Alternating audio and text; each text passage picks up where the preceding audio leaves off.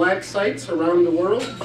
These people, they're ones that we're supposed to believe about what Trump is involved with Putin and what they're doing. So who pushes this Russophobia story? It's pushed by the Democratic Party bosses, the Democratic National Committee, the national security state, but it is ostensibly against Trump, but is really directed at those in the anti-war movement, against those in organizations, movements like Black Lives Matter, against the anti-pipeline movement, like the COVID pipeline, whatever. Yeah. Against all the movements against corporate America, like Occupy movement. And in the media, we find that this movement's reflected in the New York Times, the Washington Post, CNN, MSNBC.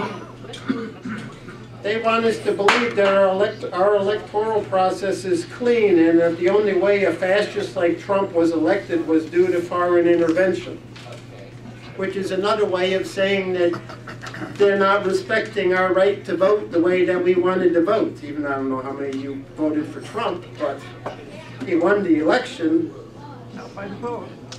Well, according to the way they set it up, he won the election. So they're trying to say it's illegitimate. It kind of reminds me of what Nixon said about Chile when they elected Allende. Well, if they're going to elect that guy, then they don't deserve to have the right to vote. He said something like that, right? I forget exactly what. It was either him or Kissinger said that. So they, the Clinton campaign tried to paint Trump as being a buddy of this Darth Vader or Putin.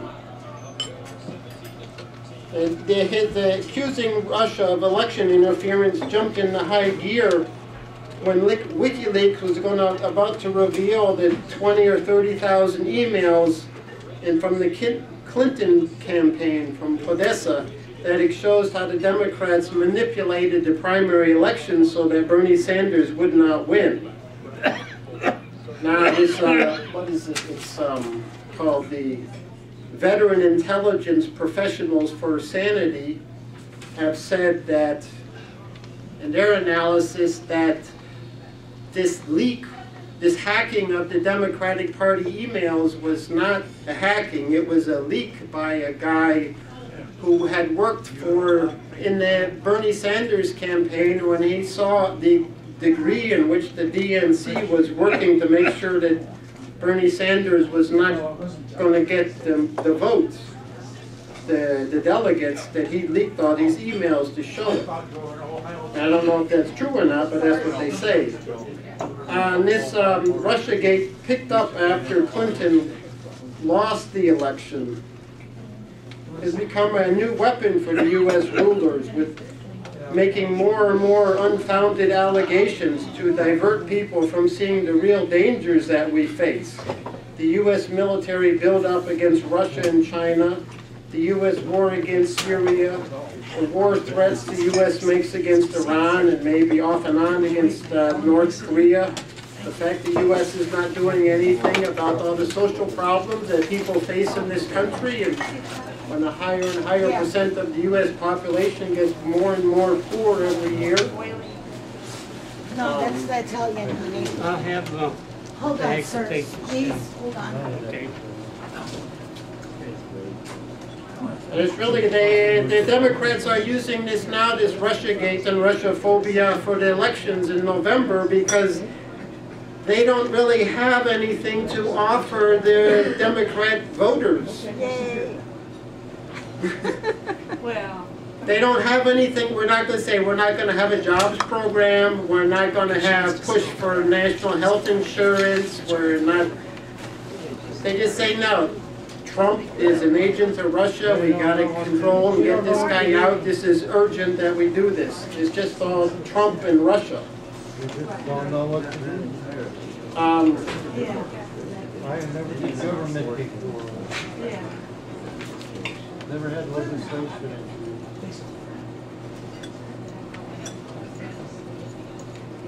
So at this point right now, it is this anti-Trump movement is dominated by the right-wing wing of it, the Democratic Party bosses wing of it, and the national security state wing of it, not by the peoples, the mass of peoples. One way we can tell that is that we see all these progressive Democrats bending over, following what these DNC people are saying about Russiagate and Russophobia. They're repeating it, like Bernie Sanders is. Before, he wouldn't. I don't think he would have been. Bernie Sanders is not talking about how Clinton stole the election from him. He's talking about how allegedly Russia stole it from Clinton. But he's not the only one. We don't see the right-wing wing of the anti-Trump movement taking up the issues of, well, you know, we got to oppose the wall on the border with Mexico. We have to get some climate change agreement. We have to make some agreement with Russia, which happens to be the other nuclear superpower. They're not saying those things. Well, let me see. There was a recent article that two newspapers that pushed this Trump-Putin collusion, New York Times and Washington Post, which they go overboard on it. Sort of like MSNBC. What is that woman who has the show? It's like 24/7 anti-Trump, Russiagate. Yeah, it's sort of like watching Fox News. So it's like they're the Democratic Party's version of Fox News. The New York Times ran an article September 20th, which I guess last Thursday, or last week. It's called the Plot to Subvert an Election, Unraveling the Russia Story So Far. In the article it says, what we now know with certainty, the Russians carried out a landmark intervention. That's what this article says. If you want to read it, it's in New York Times, September 20th. This plot to subvert an election. But you go into the story, you get to a point in the story buried underneath these headlines, and it says, quote, no public evidence has emerged showing that Trump's campaign conspired with Russia. That's what, like most of these stories, when you get down into the story, they say, well, actually, you know, there's no doubt that Russia did it, but actually we don't have any evidence to show that, but just believe us. So you get down to it, these stories about Russiagate and Russia collusion are no more, they have the same degree of accuracy as the stories that came out about Trump not having a Obama not having a U.S. birth certificate. They're just made up. There's a myriad of other nonsense stories about Trump and Putin that maybe some of you forgot. Like Putin has a video of Trump peeing on with prostitutes in a hotel in Russia. You still haven't seen that video, right?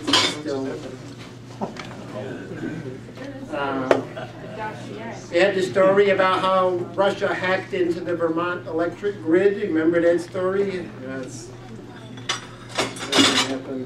Then you had Mueller filing charges against 12 alleged intelligence officers. Remember that? He just happened to do that right before Trump was going to meet with Putin. That's just a coincidence. What were they charged? Yeah, they were indicted. And to indict somebody in something like that, you don't need any evidence. And it does not need to contain evidence. That's supposed to come out in a trial. But since these 12 Russians are in Russia, there's not going to be a trial. But it's still fed to us like these are truth, this is real. Now Russia, I don't know if you read this in the U.S. news, that Putin offered to allow U.S. agents to travel to Russia to observe the questioning of the 12 suspects that the department indicted last Friday for, well, this is from a quote from a newspaper, for alleged interference in the 2016 election. But the U.S. didn't respond to that offer by Putin. I know these, you probably remember how all the pro-Democratic Party media was so up in arms that Trump had a private meeting with Putin. John Brennan, who was the former head of the CIA, said that this meeting with Putin was treasonous. And he said that Trump was wholly in the pocket of Putin. And his performance exceeds the thresholds of high crimes and misdemeanors. But they won't tell you, I don't know if you've read it anywhere else, that the first time that Trump met with Putin was 18 months after he became elected. Now Bush and Obama both met with the head of Russia in their first 6 months of their office. But that wasn't, I guess no one said that was treasonous when they did it. Another story I read was like in the Washington Post that came out in 2016 that said Russian hackers targeted Arizona election system. This was before the election. Said the FBI alerted Arizona officials in June that Russians were behind the assault on the election system in the state. And then you read down in this story, it said the Bureau describes the threat as credible. On a scale of 1 to 10, we give it a scale of 8. And then down further in the story, it says, quote, it turned out that the hackers had not compromised the state system or even any county system. They had, however, stolen the username and password of a single election official in Gila County. This is like a lot of these stories that you hear about. Gila County. What? Gila County. Gila, okay. We also heard the story about 17 agencies that, intelligence agencies that, what were they, I forget what they said they did. That Trump was colluding with Putin. But that had to be retracted by the New York Times later as being false.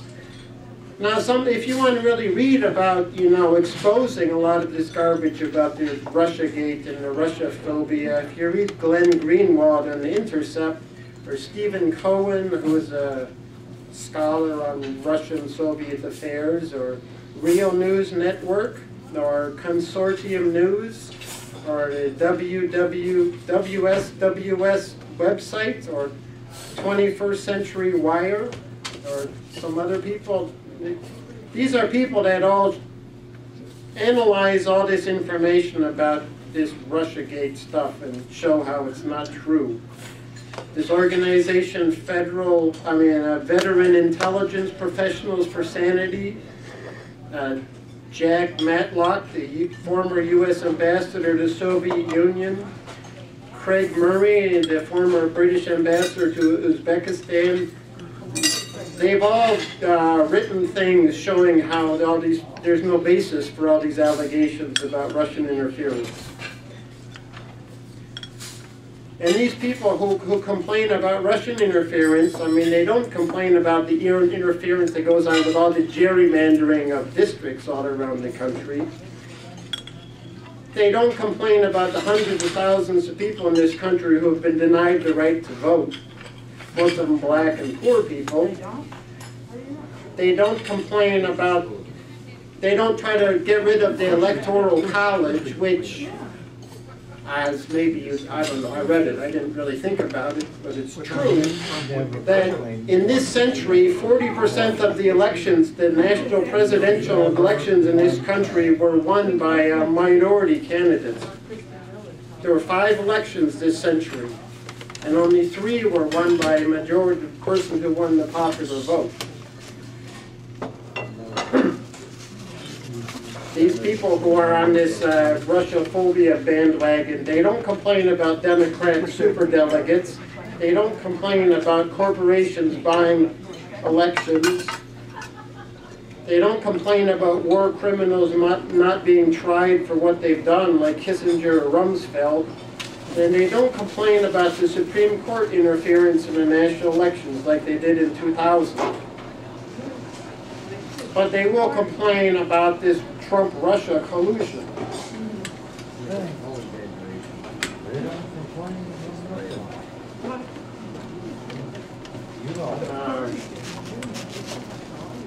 Hey, you know there's a speaker. So also we should question, is it really true that Trump is friendly to Russia? There was a meeting where the Pompeo went to the Senate Foreign Relations Committee and explained that the Trump administration has imposed 213 sanctions on Russia. The U.S. has expelled 60 Russian intelligence officers since Trump became president. That the U.S. now provides more military aid to Ukraine and Georgia than Obama did.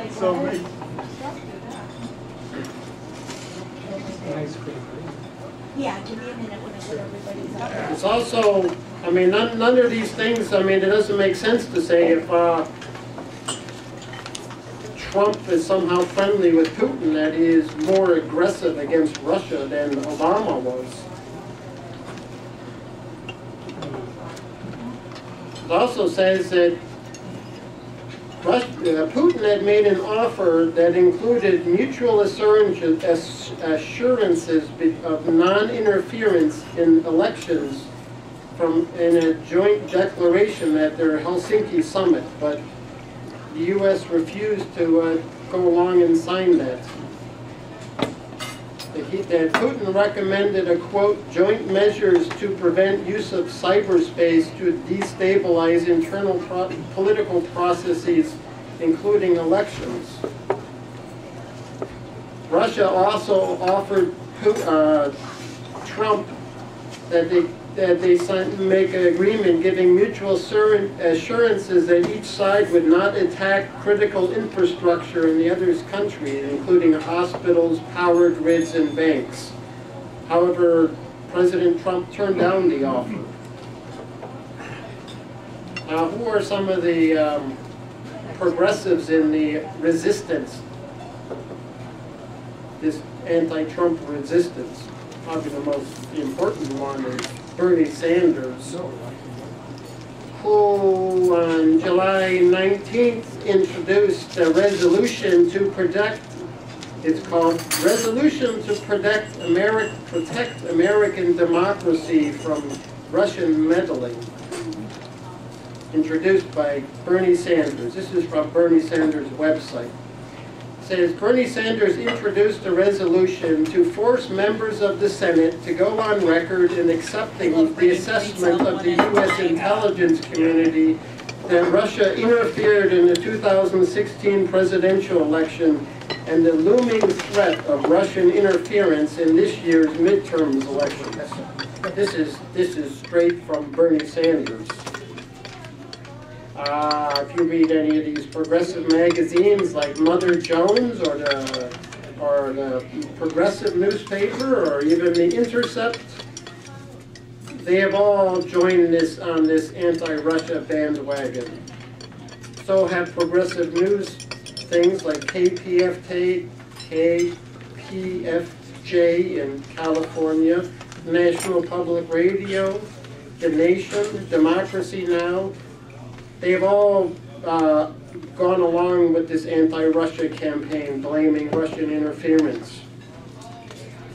Even a group, Refuse Fascism, says that Trump is illegitimate, meaning he's not really elected.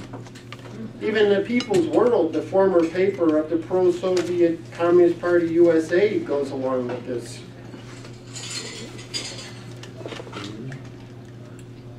It's also worth remembering that when the military budget this year, for next year, that Trump proposed like $700 billion for the military budget. and it wasn't enough for the Democrats, and the Democrats raised the military budget by like $80 billion, which is more than the military budget of the total military budget of Russia.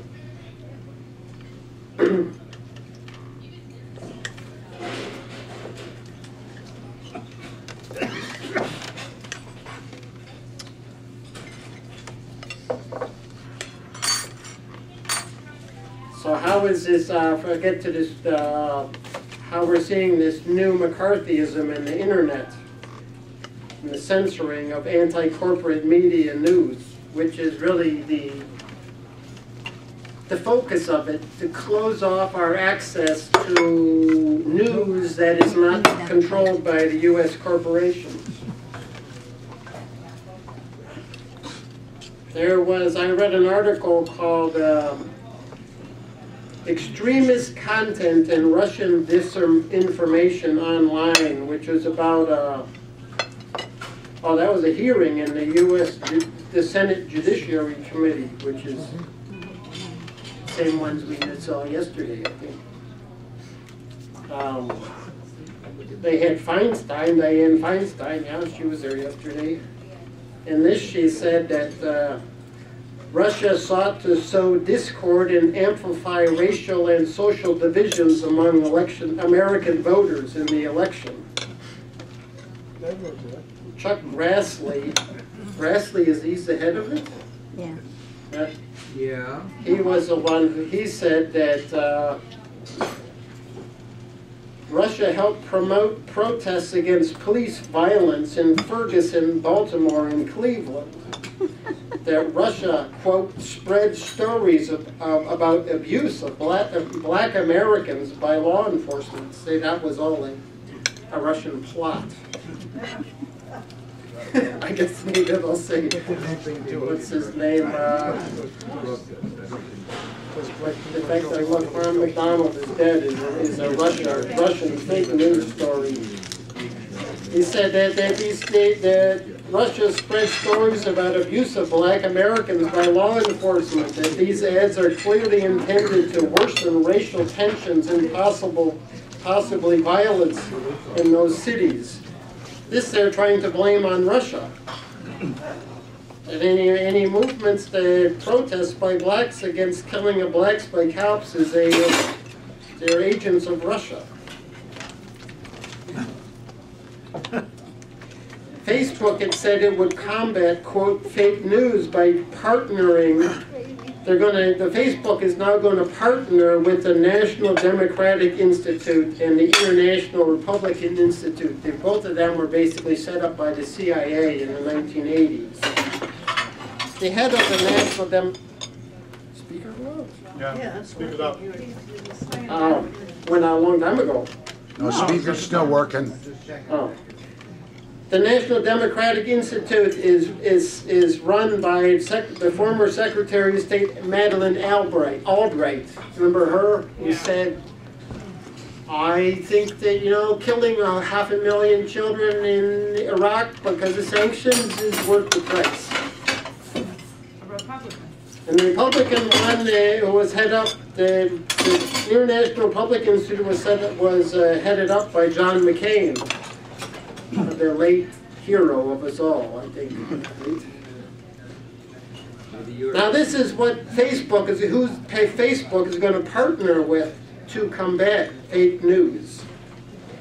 And these two organizations are going to be joining with the Atlantic Council, which is a NATO organization.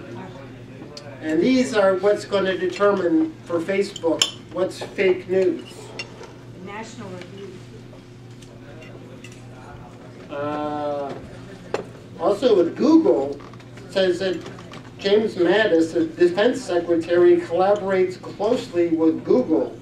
And that Google representatives have attended White House meetings on an average of at least once a week since Obama got elected. Obama. So what is the impact on what have they been doing on the internet so far? I don't know if you look at Facebook tried to remove the page Venezuela analysis, which has news about Venezuela that's contrary to what the U.S. says. Facebook had tried to remove the Telesur English, the news that comes out from Venezuela.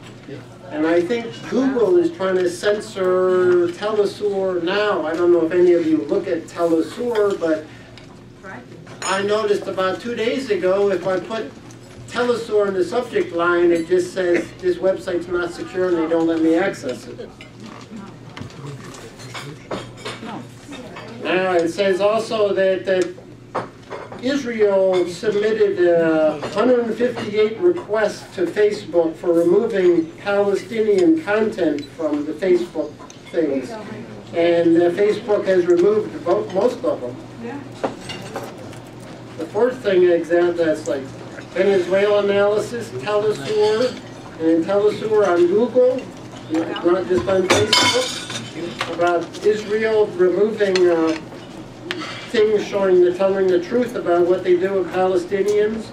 The fourth thing is this Facebook shut down this Unite the Right to DC event, which was a Facebook group to get people to protest the right-wingers when they came to Washington, D.C. to protest last summer.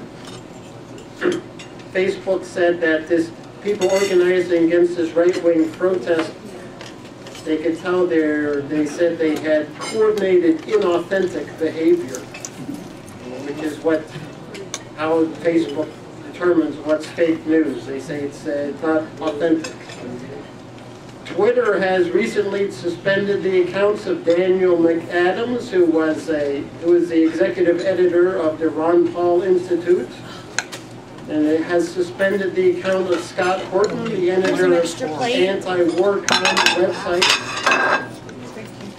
YouTube has shut down multiple Syria-based accounts, and they enforced YouTube has blacked out the postings by the Syrian state.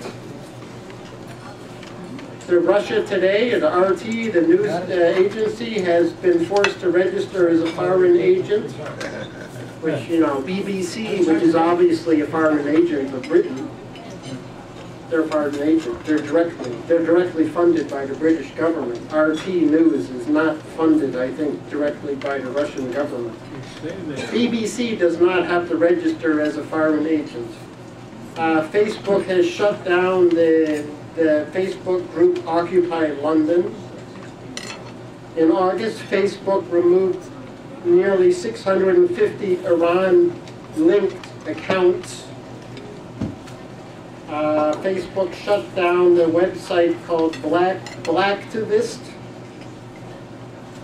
which is post things about police brutality against blacks.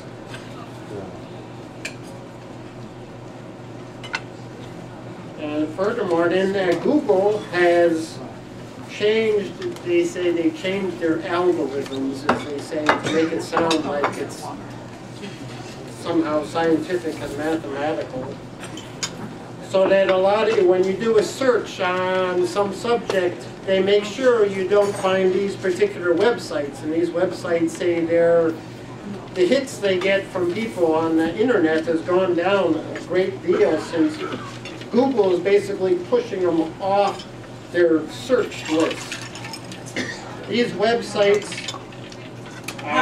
which have very good news, counter to the corporate news, like the World Socialist website, WSWS, Black Agenda Report, Global Research, Consortium News, Alternet, Democracy Now!, Truth Out, Police the Police, Free Thought Project, Counterpunch, WikiLeaks.com, TruthDig, MediaMatters.org, Common Dreams, The Intercept. All of them have been affected by this Google kind of removing them from coming up when you search something.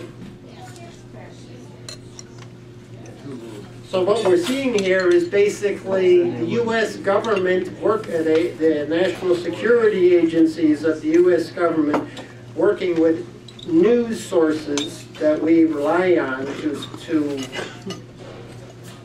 limit what we see. It's pretty directly government censorship of the news.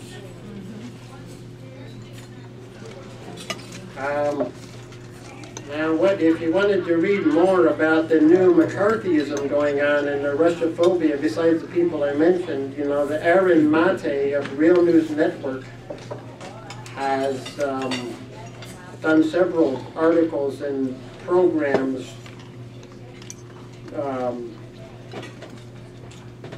interviewing people who are pushing the Russiagate story and showing out that what they are saying doesn't have any evidence behind it.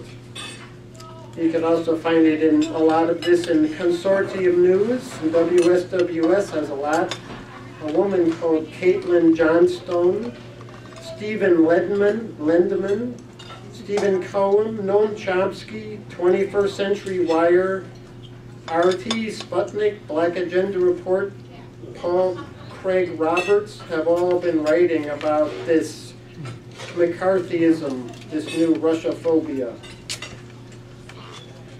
There's also Alan McLeod, who writes in articles in FAIR, the Fairness and Accuracy in Reporting. His recent one is called The Utility of the Russiagate Conspiracy. New McCarthyism allows corporate media to tighten the grip. Also, you can see it in Fox News. This is Tucker Carlson, who's a pretty right-wing guy, but he has also had programs exposing like these made-up stories about Trump collusion with Putin and the fixing of the election. The Ron Paul Institute also does the same. I think this is not just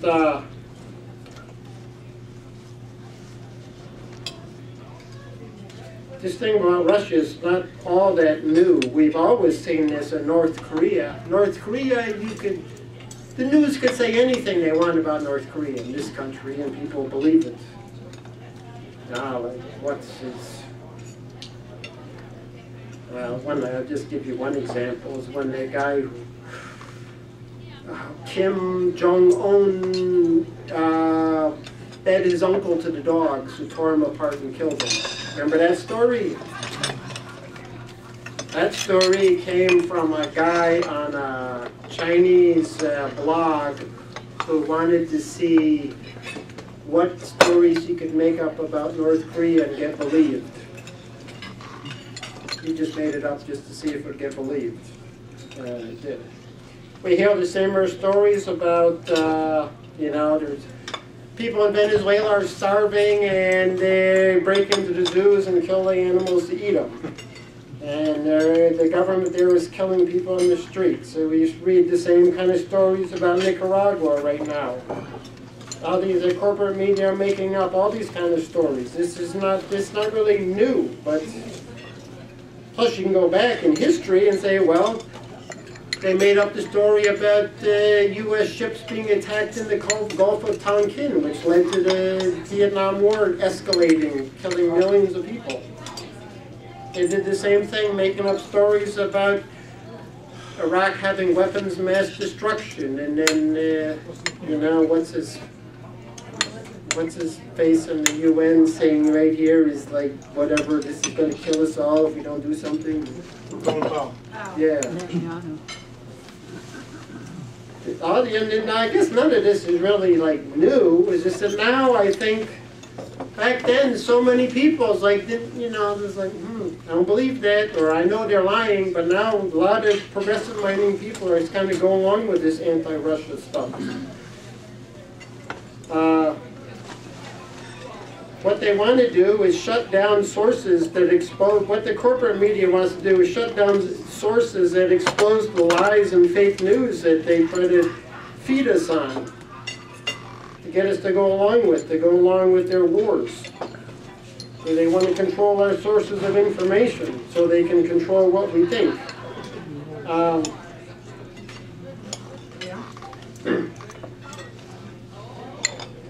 They want to make us think that the enemies of the national security state and the enemies of the leaders of the Republican and Democratic Party are also our enemies.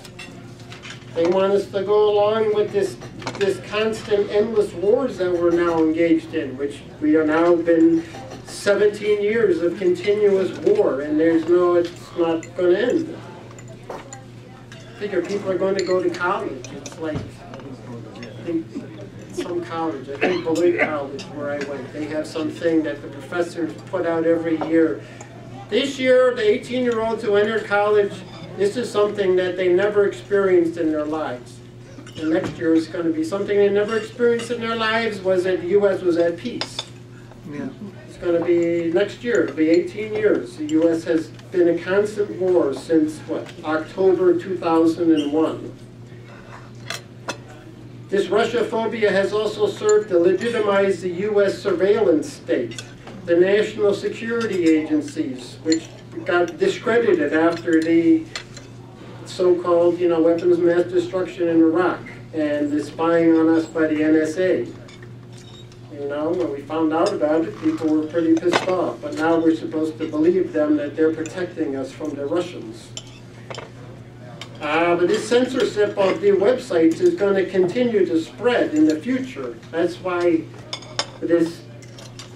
because a lot of people who don't like Trump are being led by these right-wing anti-Trump people who, they're not any worse than Trump. Either way, it's unfortunate, especially leading up to this election. It's going to be, it's just going to get worse and worse, I think. And it reminds me of these, even the ones who go along with the Russophobia, eventually they're going to be hit by it too. And they're going to get censored. Even a lot of, people like Bernie Sanders already gets censored, but he still goes along with it. It reminds me of that quote from Martin Niemeyer. Okay, first they came for, which I was looking it up today. How does that go? You know? First they came for the Jews. Socialists. No, they I'm didn't. the Jew. First, then they came the communists. I wasn't the communist. Then they came for Catholics or something else. And then they came for me. It's still like that. Well, I thought it said first they came for the communists, but I was not a communist. But then I saw another one. It said it's on the U.S. Holocaust Memorial in Washington, D.C. It doesn't say communist. It says first they came for the socialists. So I guess, okay, well, they came for the communists, we don't really care. But they came for the socialists, so we care. The exact wording, I think, was first they came for the socialists, but I was not a socialist, so I kept quiet. Then they came for the communists, but I was not a communist, so I kept quiet. Then they came for the Jews, and I was not a Jew, so I kept quiet. Then they came for me, and there was no one to speak up. Yeah, I just think that's interesting. Even different versions of that have come out. I've seen one version. I was trying to find what they quote on the internet. One of them said, "First they came for the liberals." Which, no, they don't come for the liberals first. They're in there somewhere. That is, I think, kind of sums up what we face now with a lot of people who are liberal-minded, who are against Trump, are going along with this Russophobia and their desire to get rid of Trump, and it's really going to come back, and they're going to regret that they went along with this. And so it reminds me of this quote from Niemeyer. That's, I helped them get started going after people, and now they're coming after us. So on that, I think my time is about up anyway, so I'll stop.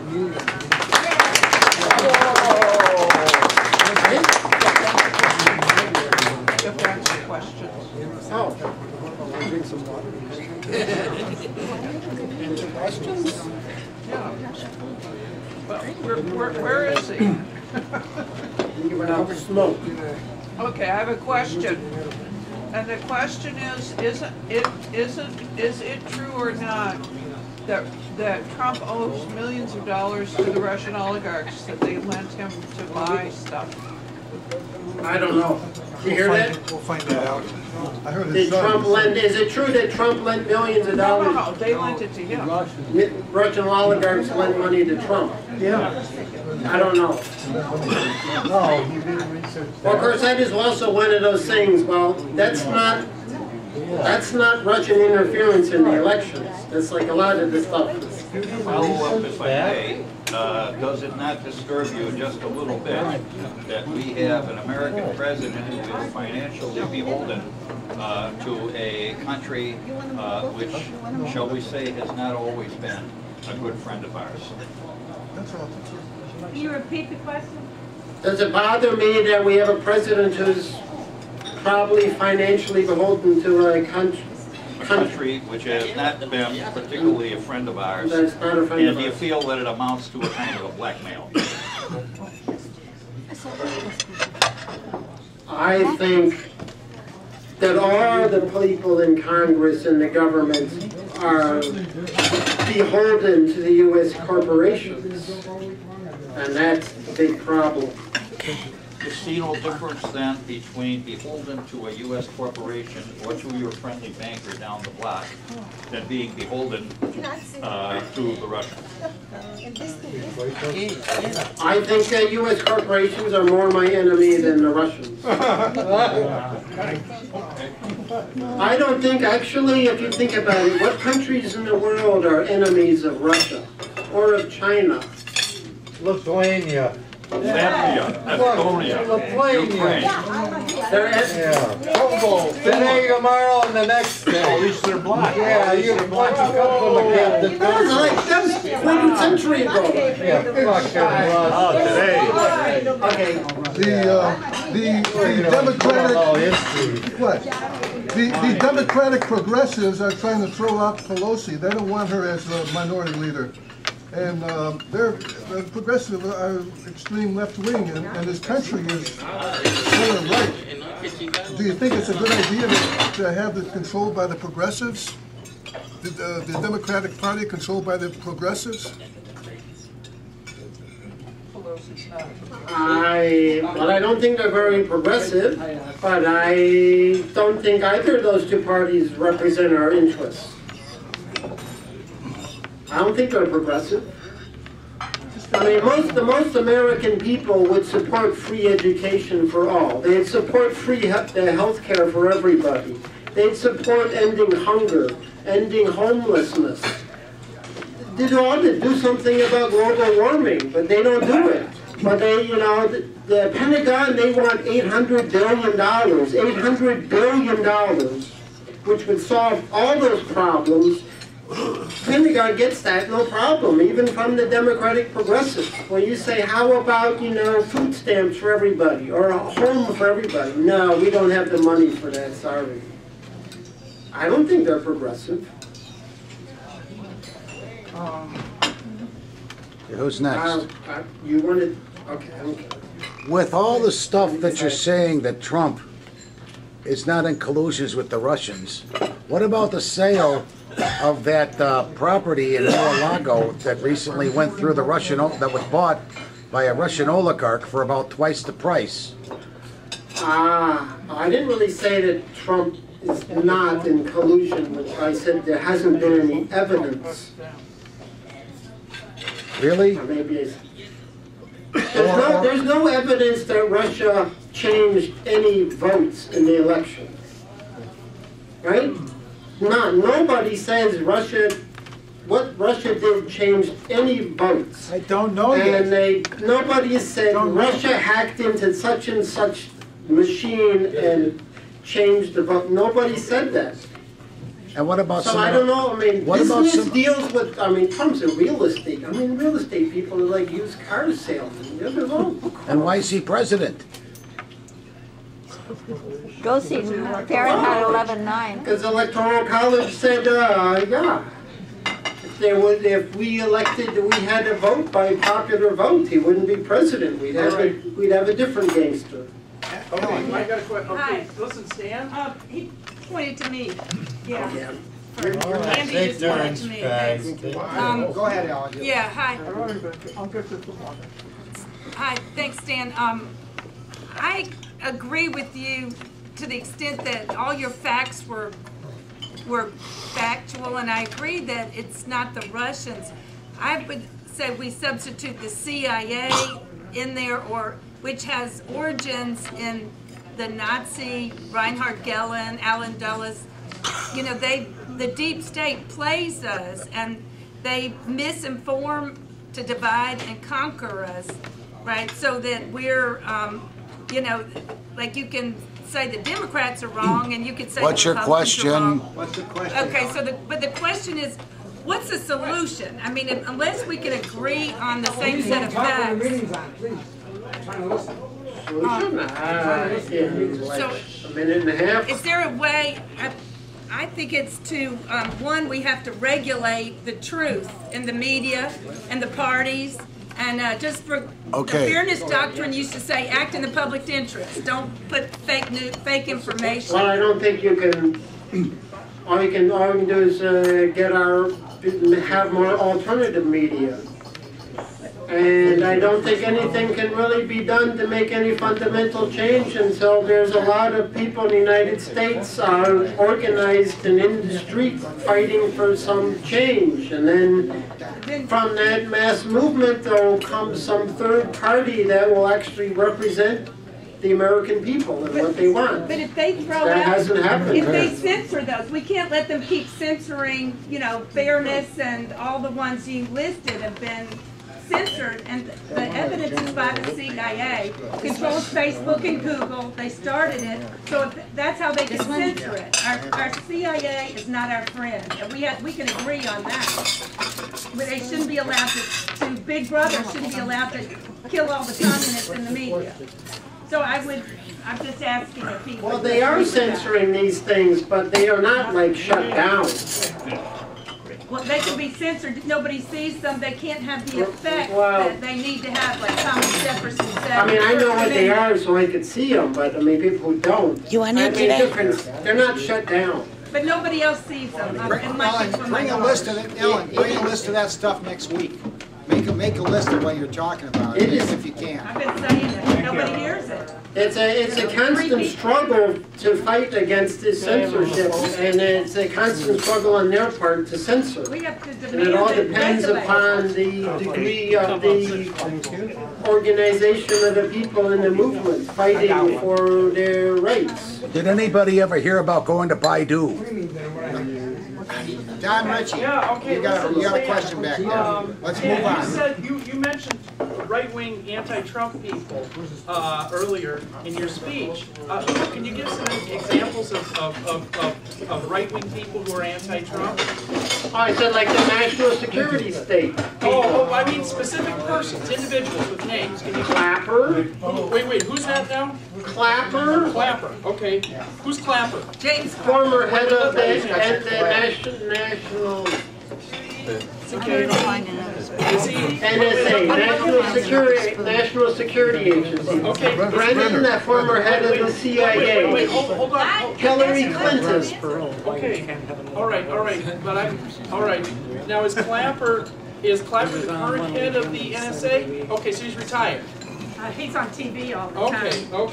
Okay. Just a second. No, I'm just writing this down. You can go watch MSNBC and see who's on that program and who they interview. I'm sorry, I don't watch That's much what they put on television. there. Yeah, I'm sorry, I don't watch. Same with CNN. Okay, so the other person you mentioned is the former head of the CIA who also appears on the news like Clapper does. I don't know how much they appear on the news, but Okay, but you mentioned who was the former CIA John head? Brennan. Brennan. Okay.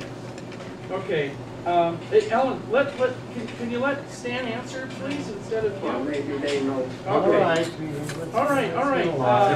If I may add somebody, Okay, David that's K. all. Johnson. That's all. I was just. Oh, next question, who has one? Koch brothers. Anybody else have a question, we go to rebuttal? Ted? Do you see any connection between all these lies that you've been talking about, Russiagate and all that, and the Kavanaugh hearings, the accusations in the Kavanaugh hearings? Do you see any connection between those? between this and the Kavanaugh hearings?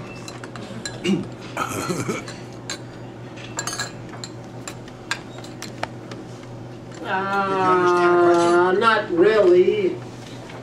Okay. There's sort of like a Democrat-Republican thing. Yeah. Kavanaugh's a Trump person, and they're anti-Trump. Yeah. Okay, never mind, I'll talk about it. Over here. Well, Bernie Sanders was known as like a sex offender. He was really macho. Nothing is said about him. Why not? Well, that's the same as who is it, the Attorney General for, I think he's the vice chair or vice president of the Democrat National Committee. Is that a question? Why don't you save it for the rebuttal? Oh, no, that's not a question. Yeah, What is Rebuttal, it? that's why. Who is the guy? He's Ellison. in Minneapolis. Yeah, Ellison. I mean, you don't hear any of these people talking about, what he did to women. He beat up his girlfriend, right? I hear about what Kavanaugh did as a teenager, which I can't going to bring up what me or any of these other guys did as teenagers. Charlie, you got a question? Yeah, I thought I heard that Facebook has hired some right-wing organization or think tank or something that's going to determine the veracity of the news, and if it doesn't pass their muster, they're going to put pressure on these people to take it down. Is that the case? Yeah, Atlantic Council, connected with NATO. And now the National Democratic Institute, and then also the International Republican Institute. Those three. The National Review magazine, who James Buckley was CIA. So it's censorship. Yeah. Right. Censorship. Government censorship, yes. Military. In the corner back there. Yell it out. Kavanaugh is really not a Trump person, because before that he was part of the Bush administration, and he was selected to the Court of Appeals by Bush. So he's just a Republican. What's your question? You have a question? No.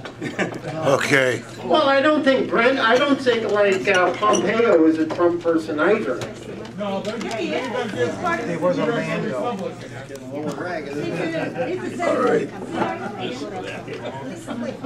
General room here. One from down there. Right. Charlie, you got a question? Yeah, I'd like to ask Stanley this. Numerous European countries, including Lithuania, warned the United States of Russian meddling in elections.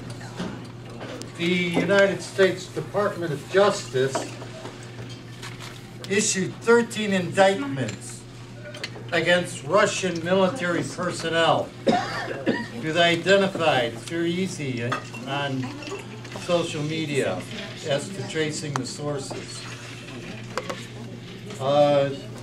22 state officials in charge of voting, such as the Secretary of State from 22 states, reported Russian breaking into election systems. It's also been reported that software, and I know this from my own agency, because we monitor this, had to prohibit the sale of Russian software which had proliferated the systems in the United States. Now you come along on Saturday night and tell me there's no evidence of Russian meddling in American election affairs? Is this your assertion? I answered what you had said. Mueller indicted 12 or 13 Russians. An indictment does not mean you have evidence. You just indict them. The evidence comes out in court. It will never go to court because they're all in Russia. So it's easy to indict them. And when Putin said, invite your people over to Russia to interview them, they didn't go to Russia to interview them. I wonder why. Could I have Yeah, one in follow-up? 22, yeah, they said that, but then it's all like, where's the evidence? There is no evidence. They dropped it. It's like the same evidence as the video of Trump peeing or getting peed on, whatever he's supposed to have done. There isn't any. It's just a made-up story. Do you have any follow-up, please? Do you have any evidence of how many indictments are brought by the federal Department of Justice against individuals of which there is no conviction? Do you know what the record is? 90%. You say they just did it frivolously. They don't investigate. No, I didn't say they did it Let him frivolously. answer. What percentage of their indictments do not result in a conviction? I don't know. Do you believe that almost all of them are? Yeah. It's rare you can find one that doesn't result. It does not. That does not result in a conviction. It Okay, Yeah, they- so, So this 13 certainly they. Why? Can I make a question point? I think that, and I don't know if you would have any evidence of this, is that these are false flag, the Russians are a false flag propaganda, just like COINTELPRO, just like psychological operations that are put out by probably both parties and the CIA. You know, you can make a convincing argument that the Russians did some stuff, and I've seen TV shows that, yeah, they could be. You can make anybody into a false flag operation and keep us at forever war. That's the idea of divide and conquer. So the FBI, J. Edgar Hoover, William Casey, they've been using psychological false flag operations like the World Trade Center for a long time to keep us going to war. It makes them a lot of money and keeps us poor and under their thumb. So wouldn't you agree, Charlie, working for the FBI and being a secret agent yourself, that you know exactly? You know? He is. He's a secret agent of the FBI. He does. He works. Way to out, Charlie. Is it a false flag operation? A false flag operation. Out of him. He's an agent. yeah, He told me himself. He told me himself. He works for the FBI union. He's an agent of the FBI. Yeah, right. He is. The thing about the Russia story, One fool at a time. the story is supposed to be that Russia helped Trump win the election by interfering in the election. That's what the story is supposed to be. And they bring up all these other things like Mar-a-Lago real estate. I mean, what's that got to do with fixing the election? Nothing. Or other things. It's like, what's it got to do? I mean, what is the exact evidence of Russia fixing the election? There isn't any. They haven't presented any. It's been like 2 years now. They haven't come up with anything. They bring up all sorts of other stories, but... All right, Andy, bring the college to order, please. Bring the college to order, please. Take a little break here. Enhance your cow. Enhance your cow.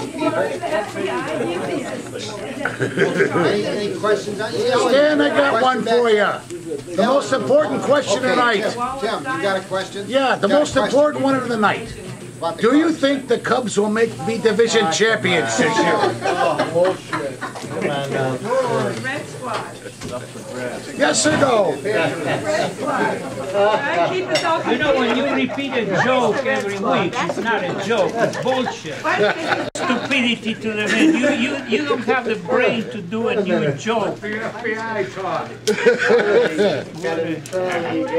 Okay, let's go. All right, Charlie. Somebody knocked on, one of my associates knocked on your door. And they said, well, you said, and he said, well, what are you here for? And I said, we're representing the Department of Justice, sir. We're serving you with a federal indictment. Would you take this as like just a nothing kind of like visit, or would you take this as a serious? Wow. I mean, would you tell your wife like, oh, it's nobody, it's, you know. My daughter, who's Jewish, went to Israel and Palestine to see what life was like there for Israelis and Palestinians, and part of that trip she and the group went to this women's center for Palestinian women, and they gave them some money to help with their programs. And when they came back here, the FBI investigated them all, and they came and they investigated my daughter for material aid to terrorism. Wow. So, like, yeah, and they were going to go to a grand jury, but they all refused to go. I mean, this is the kind of, like, this garbage. Oh, you give money to a women's shelter in Palestine, and all of a sudden you're aiding terrorism. Yep, I tried to give some yesterday, and they won't let it. You can't give money over Facebook to Palestinian cause, and it's really... Yeah, I mean, basically you can make up any kind of stuff they want. Yeah. We about ready to go to rebuttals? Is everybody through with their questions? Yeah. All right, Sid. Sid, you got Sorry, Rebuttal, yeah. Oh, okay. How Rebuttal. many people want to give a rebuttal? Give our speaker a hand.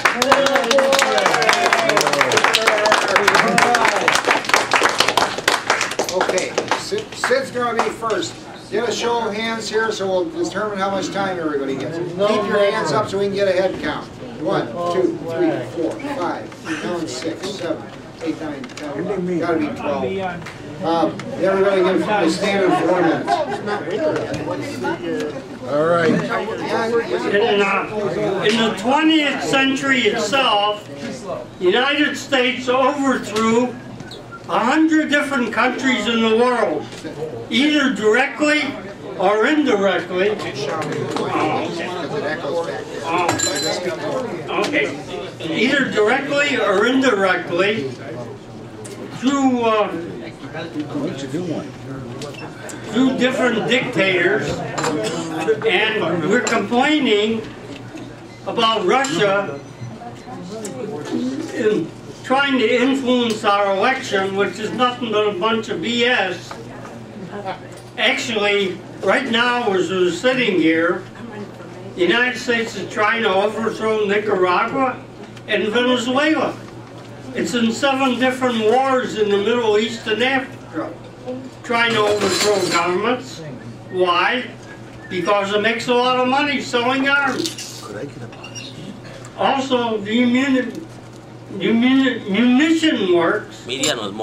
A number of years ago, it was about 41% of all the weapons in the world and munitions were produced by the United States. It's the #1 export in the United States is munitions, and we need constant wars. Yeah.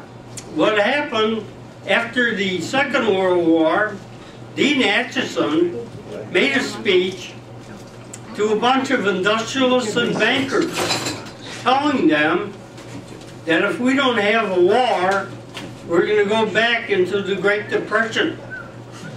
Because in wars, what happens is you destroy tanks and destroy planes and destroy other munitions, and you have to replace it. So you don't have a shortage of markets because they're subsidizing the big munitions makers in the world.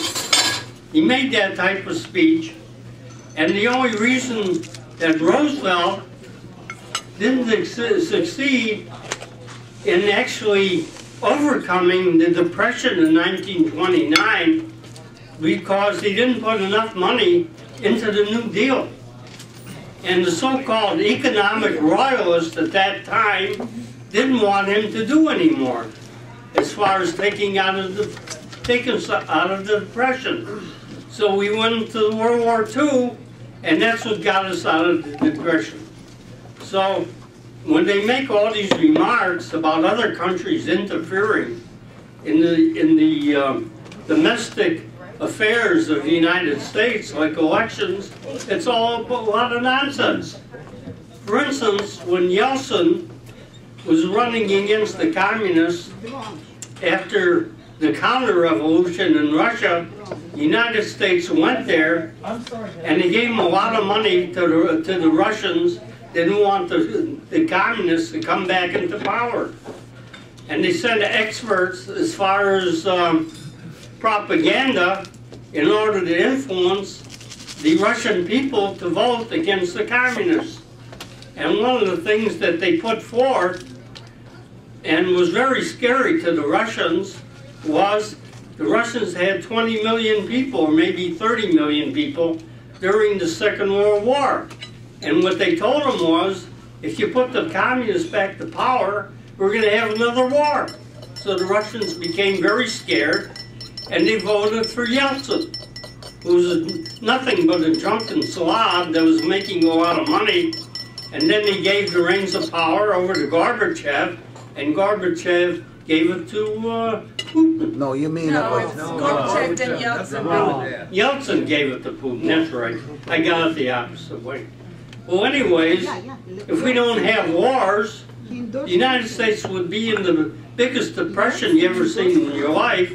Would make 1929 look like a baby's party by comparison.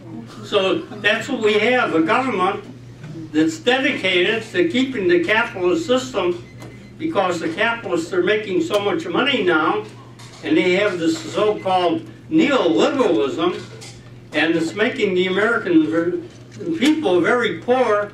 And when you tell that to people, they don't believe you. They think that's nonsense because of all the bullshit propaganda they hear. All right. No, he's right.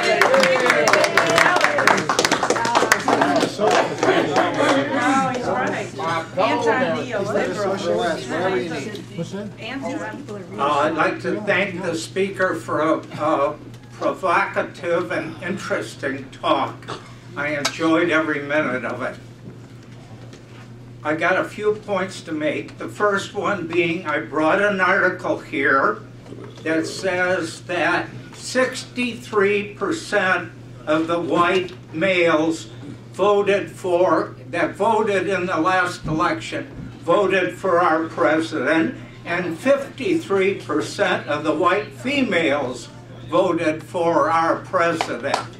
So let that settle down in your mind. I also remember the head of the Communist Party, who I keep forgetting, in Illinois, spoke, and a question came from the audience, what do you think of Russia? And he said, gangster capitalism, not communism. The third point I want to make is that my main criticism of the speaker is I didn't know where the hell he was coming from until we got to rebuttals. I'm slow, I admit it. And I admit that I'm slightly less skeptical than the speaker. I don't say he's wrong. Maybe I'm wrong.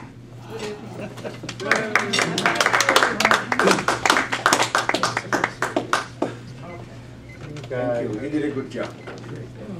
My name is Raj Patel. If Trump is watching us, he'll be very happy that we are happy here. We are having a good time. And he will think the country is doing good. And country is indeed doing good. We lost election not because of Russia, but our FBI director, because he screwed us. He did not do his job. And this is the same thing. We went to war in Kuwait because government did not do a good job. And the same thing, we went to war in Iraq, government did not do a good job. So our government is working on a small thing, but in a big thing they are not working. We should not be fighting wars around the world because we are not good at that. We spend lots of money on it, and we confuse the whole world. And if you're not good at something, quit. I mean, stop fighting, doing again and again same mistake, you know. And let's think about. I mean, we spend billions of dollars on FBI and CIA and national security, and cannot get things right. You know, we don't know anything about North Korea, and what goal we want, they're unrealistic. I mean, we want to make more nukes, and we are asking whether they cannot have a nuke. Yeah. Why not? Why not? If we want to have it, you know, why our kids' lives are more precious than their kids' life? Okay? I mean, let's be realistic, let's be a good citizen of the world and reduce our weapons and be assure the people who do not have weapons that we take care of you. And we cannot do that. And principal problem we have with Israel. Israeli wants whole Middle East subservient to them, and they want to dominate militarily, and with the United States help. And that is a sad, sad thing. Okay, everybody knows. Israeli knows, Palestinian knows, American knows that solution to Israeli-Palestine problem is simple. It can be done in one day. And then they have to write probably for a month how to nitty-gritty. But they can do it. But do you know who Israel do not want it? This thing works very well for them. They can keep on milking America for all it is worth. Okay? They will ask Israel, Charlie Rose has asked Israeli expert, so why do you don't want to be, solve this problem? Or second thing they ask them, we can give complete security if you become part of the United States. Let's say we have one more, Israel is our state. They say, no, they don't want it. Because if they become a state, they have to follow our law, and they don't want to do that. Okay? Let us try to get a peace everywhere. I don't think we are not going to lose to China, but we are not going to win either. So let's come to some sensible solution. Because if we do not do that, look, let me tell you one thing. America, we will be eating, we'll be sleeping well, everything will be good for us for next 50 or 100 years. Okay, I don't doubt it. We are not going to starve. We are going to have better and better life. But that's not it. But we will be interfering and making the rest of the world very, very miserable. Thank you.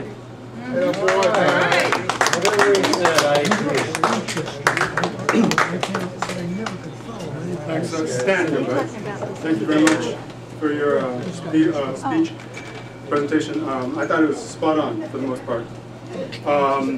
There was no evidence of Russian hacking. It was in fact a leak, and that was reported by knowledgeable sources, people who made a good case and had evidence and used logic.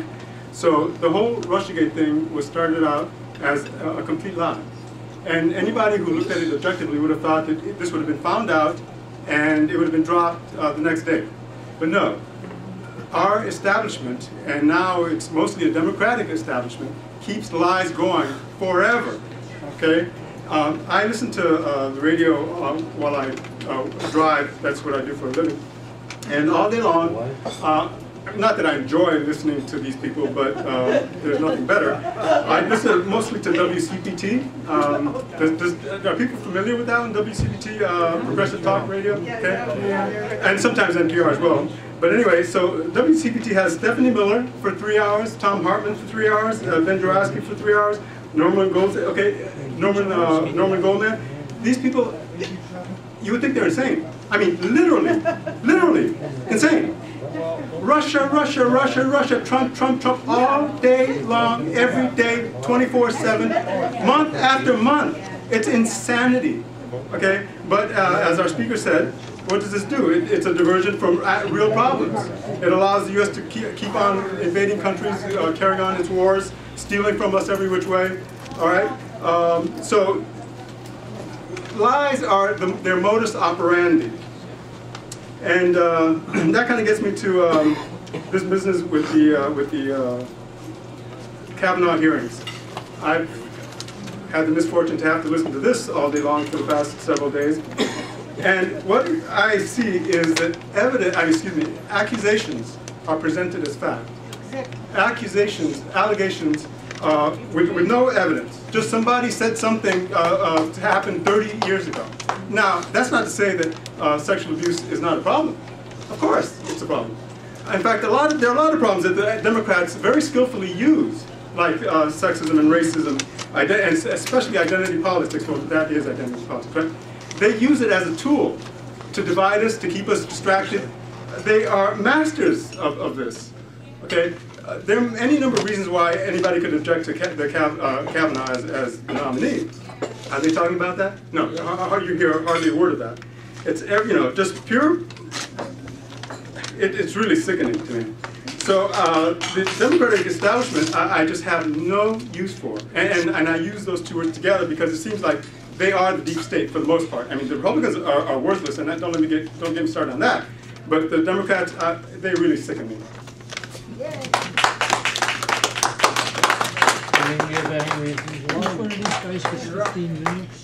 Four. My comments aren't necessarily for this thing today, but for a larger political picture. The title of this first one is Goodbye to an Ex-President. No, I'm going to have this is for the former president. I'm going to have another one for the current president, who will maybe it will last maybe another 6 months, maybe. Goodbye to an ex-president. Oh, Obama, oh no, Obama, don't you go. We will miss you so. Yes, your days as president are over, but your spirit will be here when you go.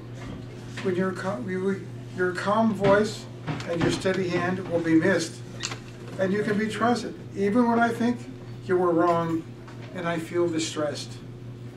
You were a pioneer and had to endure much as a pioneer. Your spirit and vision has been resisted. Your vision is what America needs to do and will be seen as something America needs to do. It will be welcomed. Goodbye and thank you.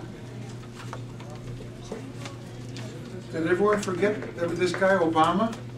He needs to be mayor of Chicago. It's a much harder job. Who knows? Okay, this is a more recent one. Women have something to say. This fall, 2018, there will be an election. People will vote. Many women are running for office. I hear you say women don't have anything to say. Our country and our world can ignore the world of women. It's not just a world of men, it's a world of women too. It's not a matter of just more power or overcoming power. It is a matter of nurturing that we all may need, but have ignored or have forgotten. I remind you, we all came from a mother. And I would say to you, and we need to pay more attention to them in ours and for our own nurturing. Women's voices, when they are heard, will change our world and we'll be better for it. Okay.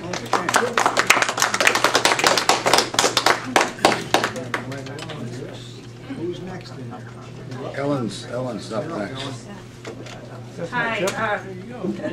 Thank you for that. On that note, I am running for mayor. My name's Ellen Corley, and I'm going to run, not because I think I can win, but just because I think we all need to. And I'm 63 years old and just mean enough and tough enough to, used to be a teacher. I want to apply, teach the world how to play fair and do right, and that's what we need is integrity and ethics in government. And that's, I see on both sides, really we got two corrupt parties.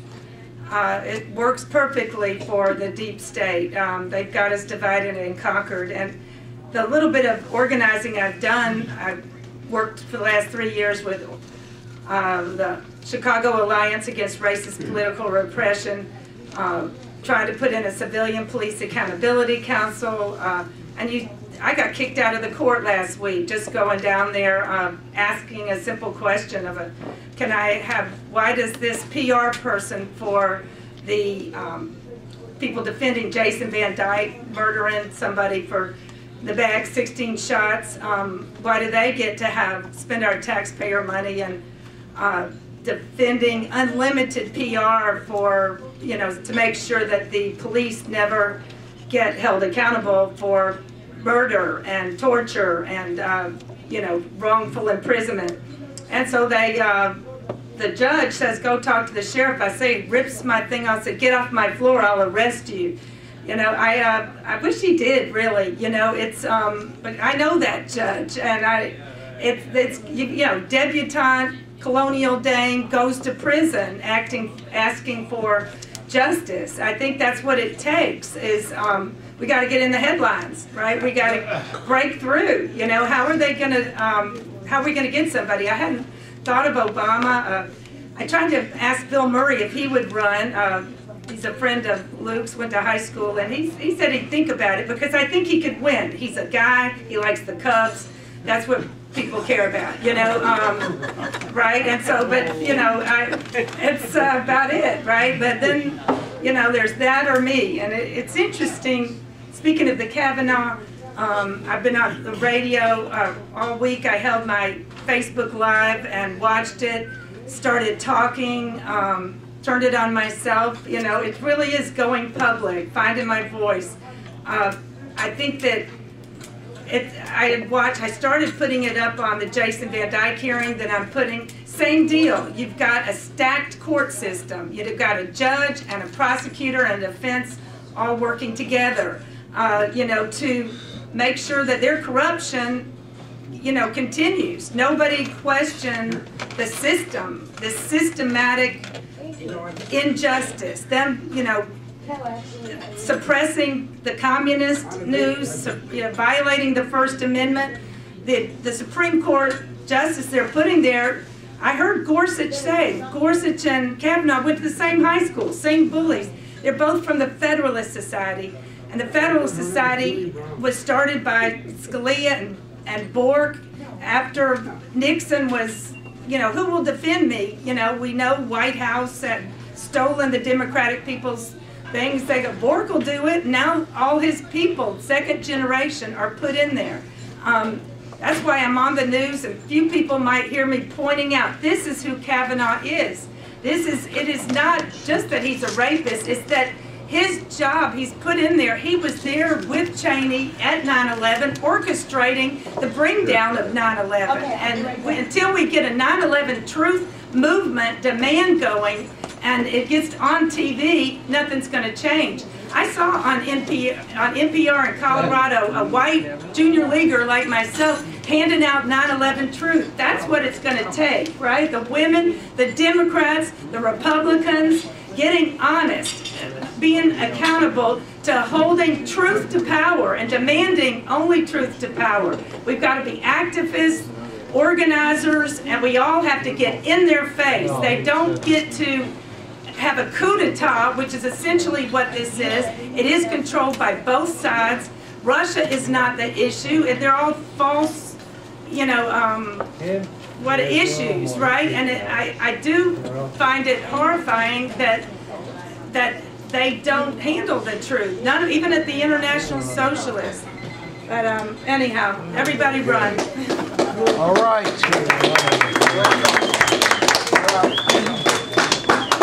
Let's hear our speaker now. Well, one thing bothered me with what she said. She called Kavanaugh a racist. I watched the hearings. I didn't see anything about... Oh, rapist or racist? Rapist. He's not a rapist either. It's just an allegation. He hasn't been convicted of... he's not a rapist. Anyway, I want to talk about this Joe McCarthy. He was talking talking about the communists in the U.S. government for about 5 years, and then they had the communist un-American hearings. And that led to his downfall because he was making all these accusations against people, against the U.S. government, and trying to ruin a lot of people in Hollywood. And he talked himself out of, at the end, he just, it was his downfall, is the hearings. But anyway, talking about the witch hunt against Trump. The special counsel, the Mueller investigators, they've been investigating for months, and they found no collusion at all yet. Anyway, there's no collusion. So Trump is a doer. He gets things done. He's a businessman.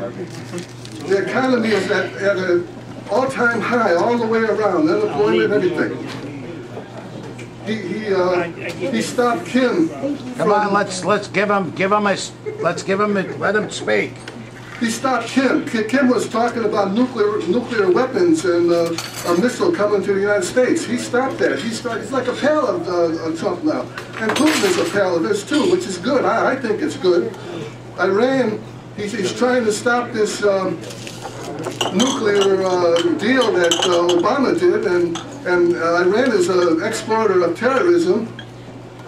And talk about ISIS, you don't see these terrorists chopping Americans' head off anymore. If they did, Trump would do something about it. Obama didn't do anything. What did he do?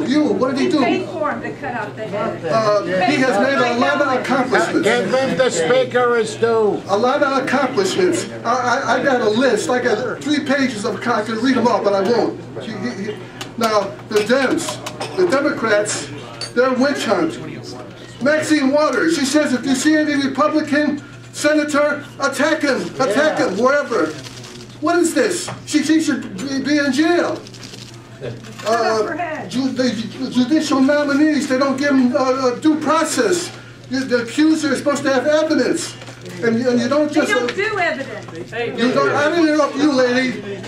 They don't do evidence. And the other thing, the Democrats accuse Trump of being deranged and unhinged. He is. I watch all his meetings, his press conferences. The guy has a good mind. And open borders. There's a billion people who want to come to the United States. We have open borders. Do you want these billion people just to walk right in without being vetted? Or can we afford to have a billion people? That would lower the standard of living all the way around. Impeachment. Oh, come on. They're talking about, the Democrats are talking about impeaching Kavanaugh if he gets in, and they want to impeach Trump. I read the Constitution, I have it right here. You got to have high crimes and misdemeanors and treason to impeach him. He did not commit treason. It's the Democrats' hysteria. Because in the 2016 election, they lost the election. It reminds me of the Salem witch hunts. The Salem witch hunts and the McCarthy excesses. And they have all these unsubstantiated attacks. And Lindsey Graham gave a great speech last week. He said, if we're going to fight back. We're not going to approve of their nominees, and we're going to stonewall them in the future. Make America great again.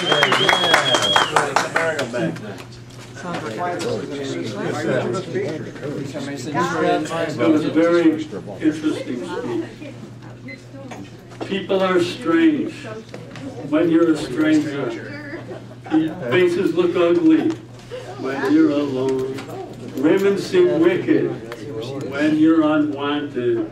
Streets are uneven when you're down. When you're strange, faces come out of the rain. When you're strange, no one remembers your name. When you're strange, when you're strange, when you're strange. Is that a critique of my... That's the Doors. All right, somebody was... That's a compliment. Somebody was talking about breaking on through. You got to break on through. To the other side. To the other side. You know, the day destroys the night. The night divides the day. Try to run. Try to hide. Break on through to the other side. Yeah. Break on through.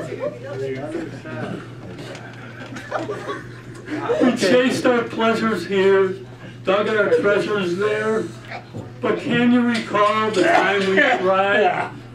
Break on through to the other side. Everybody loves my baby. She get high. I found an island in your arms, country in your eyes, arms that chain. eyes that lie break on through to the other side. Made the scene week to week, day to day, hour to hour, the gate is deep, deep and wide. Break on through to the other side. Hey, break on through to the other side. And don't Thank you. Thank you. Wow. All right. All right. This is the end. My only friend, the end. No. All right. Well, this is a very interesting lecture tonight. Very timely, considering that it was about the man in the White House. I really like what Stan said about the stuff about the internet. And this is a very serious problem because the federal government is cracking down. Howard said. There's a few things that Stan got wrong. First of all, Stan, you said that the masses of Americans are not part of the resistance. Well, maybe not in an active way, but most Americans are against Trump. Most Americans are against Trump being president. And if you look at the polls, Trump's never had approval ratings of above 45%. All right, now, which means that, now, if you look at, Stan, you said that the resistance doesn't complain about the opponents of Trump, I'll just say, don't complain about the Electoral College, GOP vote suppression, or gerrymandering. That's not true. A lot of them do. I mean, it depends on the individual, but a lot of the same people who are who oppose Trump also would like to get rid of the Electoral College. And for example, former President Obama has advocated a constitutional amendment to abolish the Electoral College. On the subject of vote suppression, Hillary Clinton was kind of a late convert to that. But she actually does, because she didn't oppose vote suppression in 2016, not out loud anyway, but she does oppose it now. And there are plenty of Democrats who oppose gerrymandering, at least when it's done by Republicans. Now, now the reason for the now, I just want to say about the subject of the censorship of Google, Facebook, and Twitter having these kind of like partisan commissars to oversee them, make sure that all of their work is politically correct, according to their standard. This is actually, it's not a result of some kind of suspicion about Russian hacking. This was actually purely a Republican thing. The Republicans called these guys, they called Mark Zuckerberg, the head of Twitter, in on the carpet and interrogated them and accused them of liberal bias. And in order to placate them and head off some kind of federal law censoring them, they went ahead and for this supposedly voluntary self-censorship. Now on the subject of Russian hacking, since I mentioned it just now, I guess the FBI, and you can help me out here if you want, Charlie. As I understand it, the FBI, the Robert Mueller investigation concluded that hackers working for the Russian military intelligence, GRU, published private information that they got by hacking the Democratic National Committee's server. And they then published this information, which was kind of embarrassing to the Democratic National Committee, and definitely caused the actual information was the revelation that the DNC was not neutral, that they had been supporting Hillary Clinton against Bernie Sanders. They've been supporting Hillary Clinton from the very beginning while pretending to be neutral, which I believe is wrong. I think the DNC should be neutral, but it did have an effect because a lot of people who had been Democrats said, "To hell with them! I'm not going to vote for I'm not going to vote for Hillary Clinton, and maybe not for any of the Democrats because they did that." And so losing those people, because the election was so close, of course it had an effect. And I'm not denying that Republican vote suppression in the red states had the same thing. It all had an effect. If any one element was missing, that would have changed anything. And I just heard an alarm clock go off, and I guess that means my time is up, right? Okay. Good one, though. Good. Hello, hi. My name is Ellen. First of all, I want to thank the speaker. I thought that was an excellent presentation, and I've heard a lot of not so good presentations here, to be really honest, and I thought this was excellent. It brought up something, a topic which is really not talked about very much. I think people have gone overboard in saying that there is collusion when I don't think there is compelling evidence. I know that I think there was some evidence that caused these Russian military people to be indicted, or what were they? Russians? What were they? The Russian intelligence people. That's not like beyond reasonable doubt necessarily. I mean, I think you do need some evidence, but it doesn't have to be particularly compelling, probably, to get an indictment. Not particularly compelling. And these are the same agencies that told us, or that contributed to telling us, that there was weapons of mass destruction in Iraq. And I'd like to hear somebody tell me how these intelligence agencies have changed and have improved so that they no longer do that kind of stuff, come up with that kind of BS like they did with the weapons of mass destruction. Nobody yet has told me that, and nobody talks about it. And I'm not sure that the level of confidence that they have in any kind of collusion or Russian involvement is any greater than what they talked about with weapons of mass destruction. So somebody please tell me how these agencies have changed and gotten for the better. As opposed to but still, I welcome the Mueller investigation, and when they come up with something really great, I'll be happy to be open to the evidence. There is, by the way, a theory that Hillary's emails weren't hacked, but they were instead leaked. I think Kataranda may have mentioned that. I'm not sure. Some things that I really find disturbing is the whole thing about Facebook and how what I've read is that they've hired this outside agency or company, probably conservative company, to determine what is fake news and what isn't. So then what they determine not to be fake news, they are going to put a lot of pressure and maybe fines and penalties on those people to remove it. So it is a form of censorship, and the fact that Facebook is one of the top 1 or 2 sources of ways that people get news. This is of great concern. I don't get my news through there, but other people do.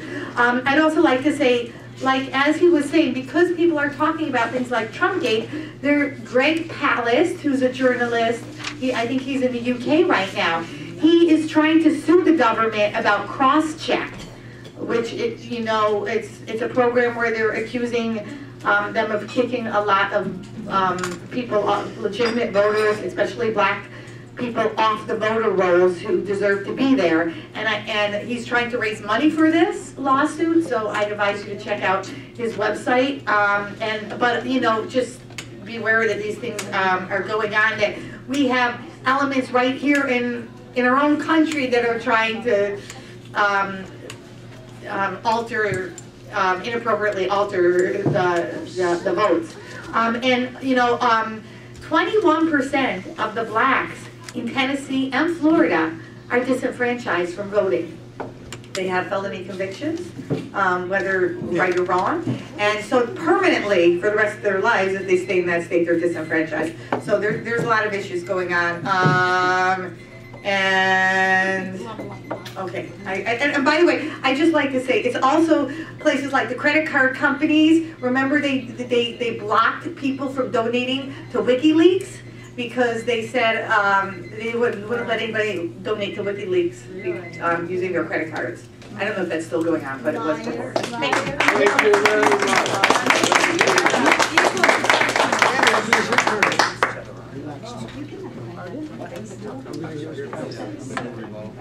Yeah, this talk I felt was kind of disjointed a little bit. It didn't, sort of went all over the place. But it seemed like the general theme was, along with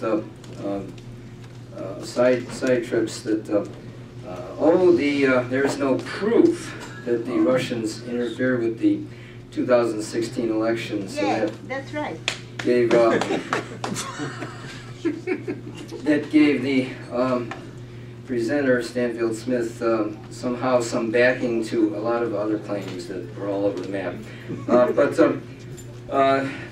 Don Ritchie, my friend, went over some of that. That clearly, if you want to discount whatever Robert Mueller does because of things from far back in his past, and I'll have to research a couple of things that you mentioned, but yes, the intelligence service of this country let us all down by being misused by George W. Bush. He cherry-picked information to claim that Saddam Hussein actually had weapons of mass destruction, and that led to the illegal Iraq invasion.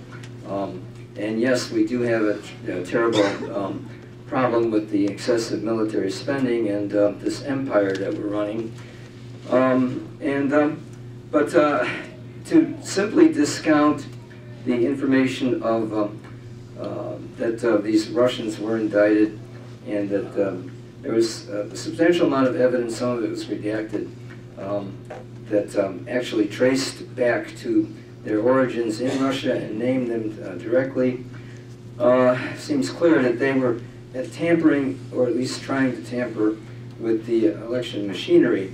Now, it was established that they got into the voter rolls database in Illinois, of all places, and that they did do things like actually steal those emails, and those were passed on to WikiLeaks, and they were released. One of the things that happened was that a large release occurred the same day, I believe, as the Trump tape, where he was advertising himself basically as a sexual molester, claiming he grabbed women by private parts. So that distracted from it. The voter suppression by the Republicans was duly noted, and that probably was the main contributor to why Michigan was lost.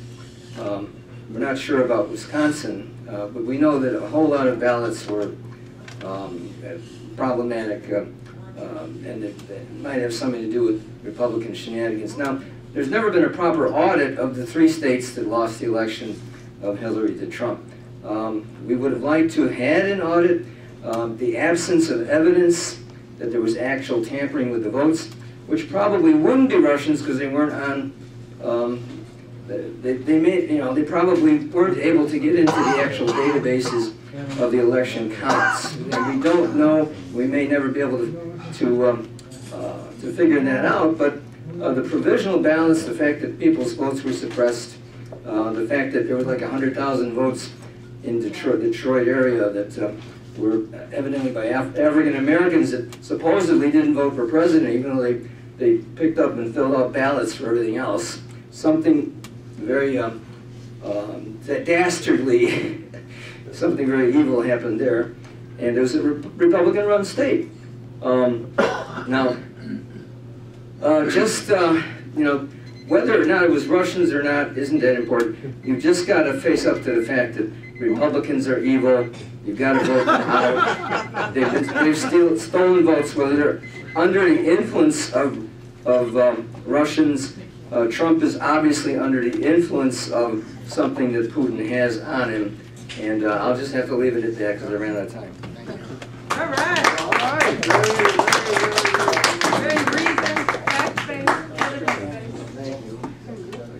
Hi, I'm Jan Budar, and I wanted to say something about the Kavanaugh business.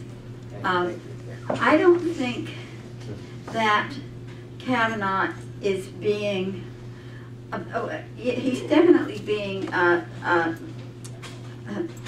excoriated for his behavior as a teenager.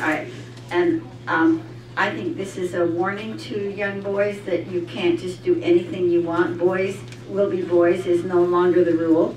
And but he's also, as Ellen mentioned, a member of the Federalist Society, and there's about 5 people on the Supreme Court that are members of the Federalist Society, if you realize the number of Supreme Court justices that graduated from high-tone private law schools, that is another factor. I think you should all watch Michael Moore on Democracy Now! When he went through his experience as a teenager with guys like Kavanaugh and how he was tormented by these owners of the world, or the what we call masters of the universe, or whatever they think they are. And I think that the so-called trial of Kavanaugh is not just about his sexual misconduct. It's about who he is and what he represents.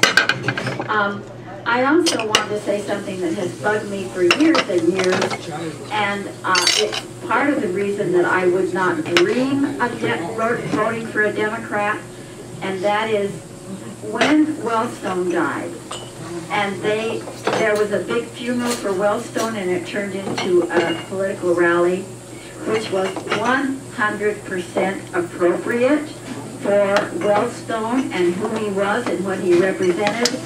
And the Republicans shamed the Democrats for that political rally, and the Democrats said, oh gee, I'm so sorry, we shouldn't have done that, and they were apologetic all over the place.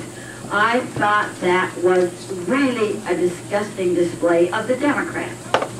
They were challenged by the representatives because they did something really appropriate, and they were shamed for doing something really appropriate because Wellstone was a political animal. And then I just wanted to say one more reason why I don't vote Democratic, and that is Hillary Clinton trashed Honduras. The Honduras problem was on her watch and on Obama's watch when there was a legitimately elected government, and our government supported a coup against it by the right wing in Honduras, and many people died, and their elections were. You know something, Ellen? It's really tough to even be in the audience when you're in the same audience. So that was all just stuff I wanted to say, that I wanted to get the stuff about Wellstone off my chest.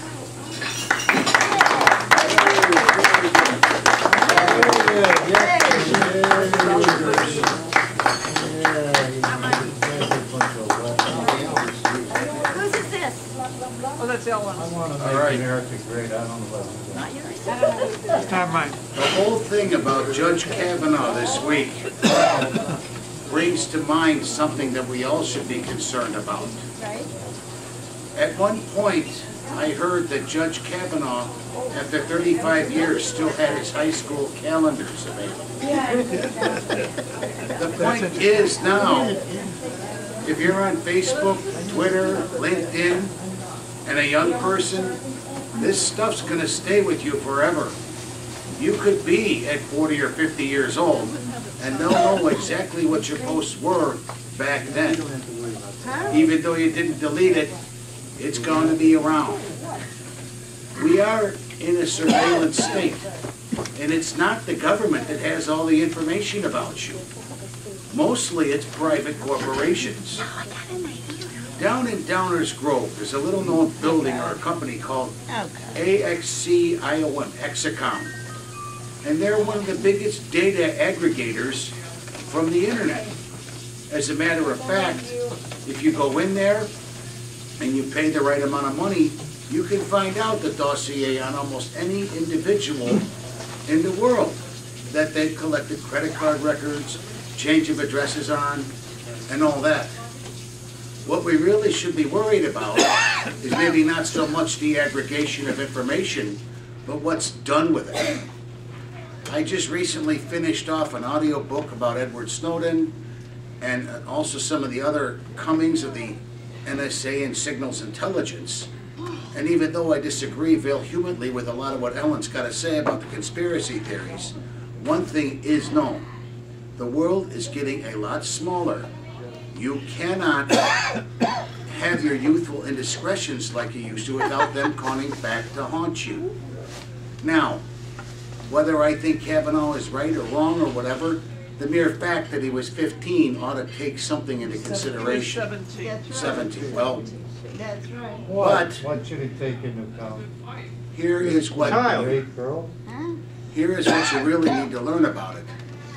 Kavanaugh at least had some records, and the FBI is doing some investigation, but I can tell you, the rest of us ought to take really good notice about our surveillance society, what we put out on the internet, and what we need to do. If you behave yourself and you're available anything, if things ready to make public, fine. Anyway, I've had my say. Thank you very much.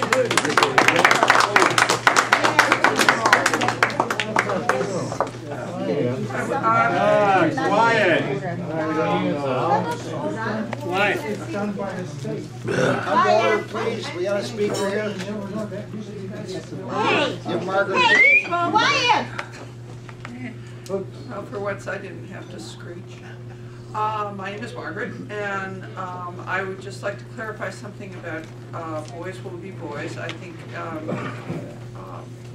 Jan was right when she was saying that that's no longer an excuse, because what happens is, in terms of sexual behavior, we say boys will be boys, but girls are responsible for determining what sexual behavior goes on. So, That's right.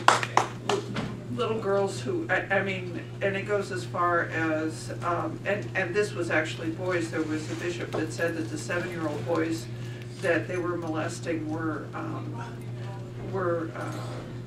seductive. So It was their fault. Yeah, it was their fault, absolutely. Yeah. So They didn't have to I go to think that we've done party. the same thing with girls and women, and it's, you know, how you dress and why were you on the street then, and just a whole list of things that blame the victim, and that women are responsible for these sexual things, and that, you know what, just don't do anything. Thank you. You can do it at the end. And the boys can do whatever they want, because of course they don't have to govern their impulses at all. Very good. That's right.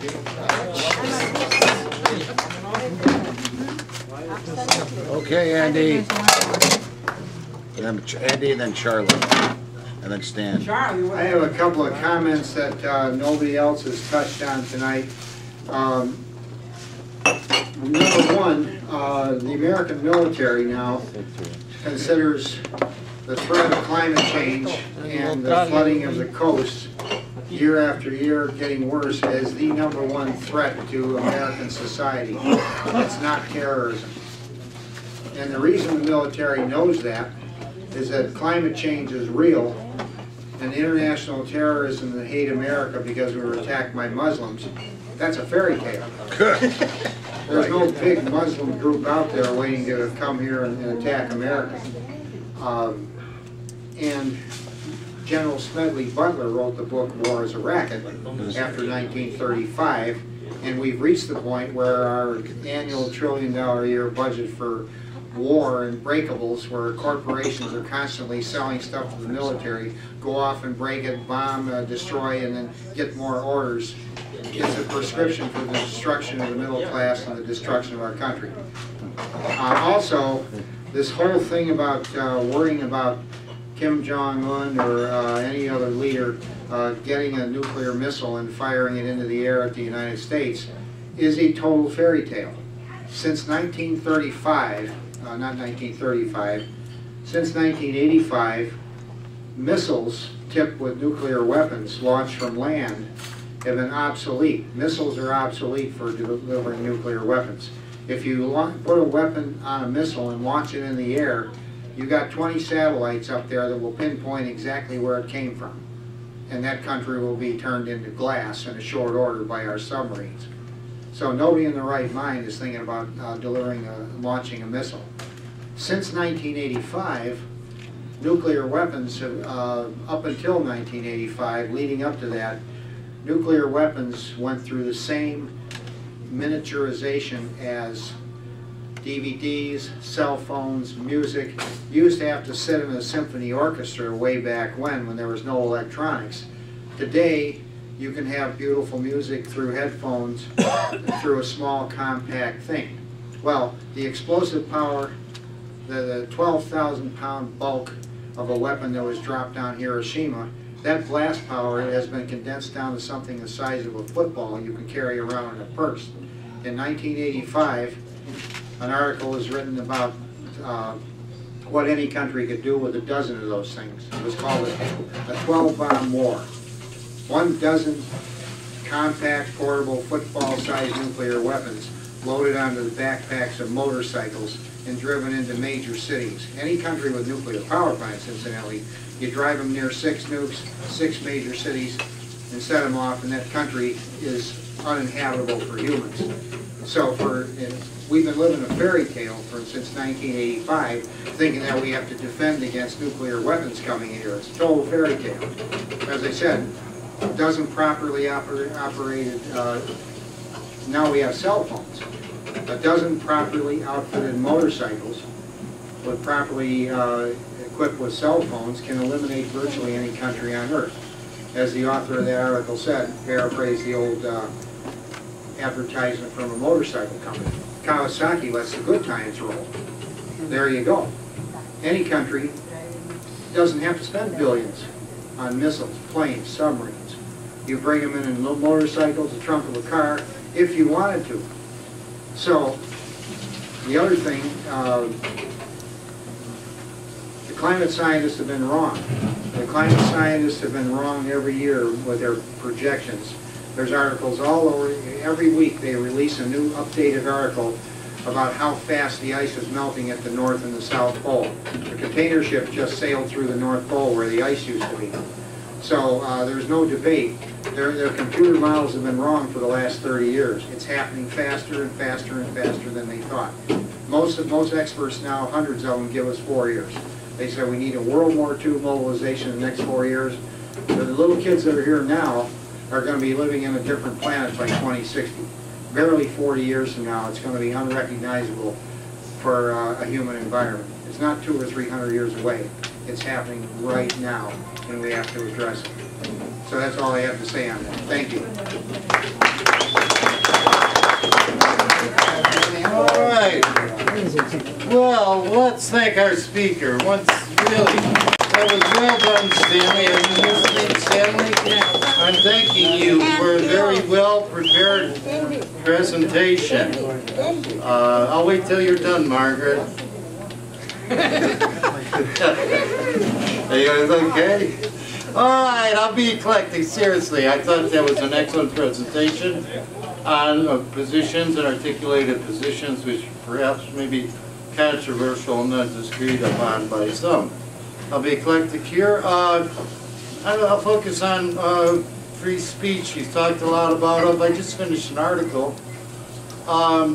The thing about free speech is not only speech which is of value is protected under the law, not all speech. I was involved in putting together social media regulations as well, so the private sector is coming along. Also, censorship is restrictions imposed only by a government entity, not private sector, such as a company and its employees. No one has free speech once they cross the border of the workplace. You cannot say what you want or offer your opinions to the employer or speak about the employer to the public. So they're very well restricted. Now the one thing where you are I'm sorry, so you're entirely wrong, is that I've been involved for many, many years with the Independent Voters of Illinois, and we do election advertising of endorsements, and it is not anything goes regarding adverse political advertisements. It has not been that way for many, many years. There are very stringent rules governing it, the identification of the amount spent, where it comes from, and where it goes. Believe you me, and we depend upon 2 or 3 lawyers in our organization to see to it that we're in full compliance with the election laws. Now here you have a campaign, a federal election. I've been involved in many campaigns, in federal campaigns, but if you're in a federal campaign, especially a presidential one, and you're visited by the representatives of a foreign government, and you know full well that anything you accept of value from that end, from those individuals is prohibited, and you meet with them and you make arrangements and so forth, and then you say, well, this is perfectly allowable. No, sir, it is not. Anyone involved in the slightest bit in a federal election campaign knows that it is strictly and totally prohibited. The basic thing I always ask when somebody do these things, when we discipline people, say, okay, you had a meeting, you had this meeting, and then what did you do next? Is the question I'd love to ask when you got them on the stand. What did you do next? They did absolutely nothing. Did they pick up the phone and call up one of those in the Federal Election Commission? Did they call one of those intel agencies that you guys are bellyaching about and report it? No, they did not. That is not allowed. Anybody in their right mind knows that's what you have to do. Now the other thing you got to do, and if these guys don't tell me they don't know what they're doing, I'll tell you who they had a meeting with. They had the meeting about the worst miscreants in the world are these Bolsheviks out of Russia. And I mean it. Anybody who knows that these are the guys who destroyed the socialist ideal and the enterprise. These are worthless criminals. And you meet with Bolsheviks and think it's like, oh, like nothing? Oh, no one from that part of the world. They know exactly what I'm talking about. And to say you're meeting with these here. Now finally, last of all, I've heard some complaints about the intel agencies of the United States. Oh, we got something wrong 25 years ago, therefore they're no value. Oh, this and epical this and that. Let me tell you, these people have done a very good job of keeping us safe and secure from the bad guys. And I highly recommend that you go see something like a federal employee you may know and just say thank you for what you do. Or call a government agency and say thank you for diligently protecting us faithfully from these evil forces at work. Somali babies, Yemeni babies, Libyan babies. All right, let's stand at the last word. Stand. Have your attention, please. Our speaker will have the last word here, and what nobody mentioned tonight, go see Michael Moore's movie that's in the theaters right now. It's an education about what we're talking about here tonight. Thank you. Okay. Yes, I saw that movie. What'd you think of it? He's like one of these anti-Trump crazy people. Okay, Stan, we got 5 minutes to get out of here. 5 minutes. Okay, there's talking about Democrat people who want to follow this. In that website WSWS, they have some articles on CIA Democrats running this year about not the women, but how many of the candidates they're putting forward now are connected with the national security states or are in the military. It's pretty interesting to read. What website? WSWS.org. To put in CIA Democrats, they have a series. I guess what Don was saying, yes, he left already. I did overstate what I said about, they didn't say anything about, or they have no problem with gerrymandering, hundreds of thousands of people losing their right to vote and so on. Or the super delegates or corporations buying elections. Some of them do complain about it, but they don't really do anything. Spend a lot more time talking about Russia when they got real problems about election interference that they don't do anything about. I remember there was also an interesting story, I don't know, about these 2 Russians who were in Britain who poisoned somebody. I don't, what, 2 minutes? 4. Okay. It's more or less like Russophobia thing. Had them come in, they poisoned somebody, I forget who, and they had them coming out of the airport in London, and they're walking individually down the hallway like this, just like this long, and they're the only one in the hallway, and it has a picture of each of them coming down the hallway, no, separately, because there's no one else in the hallway, just one at a time. And they also had the time of when they came in the airport. And it just so happened that both of them were walking down the hallway in the same spot at exactly the same second. Yeah, so? We can't have two people walking down an empty hallway showing one person, but they both, the same second, they're in one spot. That means like you and me are standing here at the same second. All right, you got to keep moving, Stan. I mean, it shows how, you know, how do you just make this stuff up?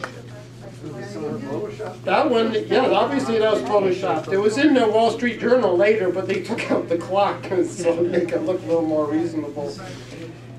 This story, if you want to read about the hacking or the leak in the U.S., the Podesta's emails that Veterans Intelligence Professionals for Sanity goes into that for a fair amount. That's the name of that group. Ray Montgomery. Yeah, as for censorship, this is not private company censorship by Facebook and Google. They are cooperating with the government, doing what the government tells them to do. The government is telling them what's fake news and what's not fake news, and what they can print and what they should suppress. That is not private. That's government censorship. And even if it was private, which it is not, it is still censorship. So, and the fact that we don't have freedom of speech when we go to work somewhere, that is also censorship. So I don't know why you're defending censorship. That's kind of, I think, a little... Well, do one more thing. There was something in RT News about, it didn't show it in US News, I saw, about they had these children in this program working on the computers practicing hacking, and it said it took them like 10 hours to hack into electoral systems in different states. Kids, like 12 or 13 years old. So that's on RT News. It's called U.S. Midterms Hacking Children. You could probably find it if you... All right, gavel us out, Andy. Okay, that's it for Saturday night here. We are adjourned. We'll see you next week. And all of you that are listening, we're a little late tonight. Please head to the back as fast as you can.